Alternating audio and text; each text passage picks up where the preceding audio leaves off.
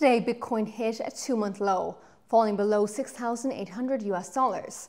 So let's take a look at some reports which may have pushed the price down. South Korean cryptocurrency exchange Coinrail said on its website it suffered a cyber intrusion, losing 30% of the coins traded on the exchange. According to Reuters, Kim Jun-ho, a representative at the Korea Blockchain Industry Association, said, "Coinrail is not a member of the group that promotes self-regulations to enhance security.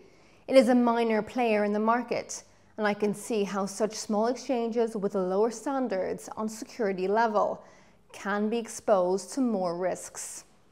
According to the Wall Street Journal, as part of a price manipulation investigation, U.S. regulators have requested some cryptocurrency exchanges to show them their data. After the launch of Bitcoin CME futures in December, Bitstamp, Coinbase, itBit, and Kraken were asked to show their data.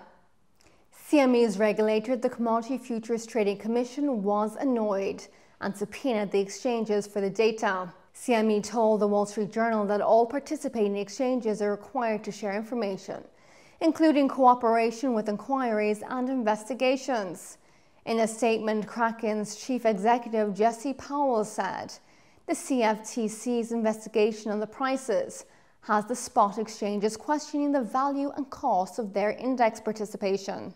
If there is any kind of attempted manipulation, whoever is doing it is taking a huge amount of risk for very little possible upside."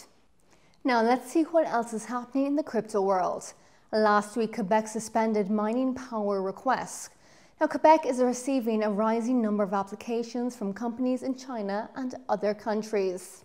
According to Reuters, Hydro-Quebec Distribution President Eric Fillon said in a statement that the new rules will mean that residents will not have to suffer from high power rates, but instead the digital mining industry will help boost the province's economy.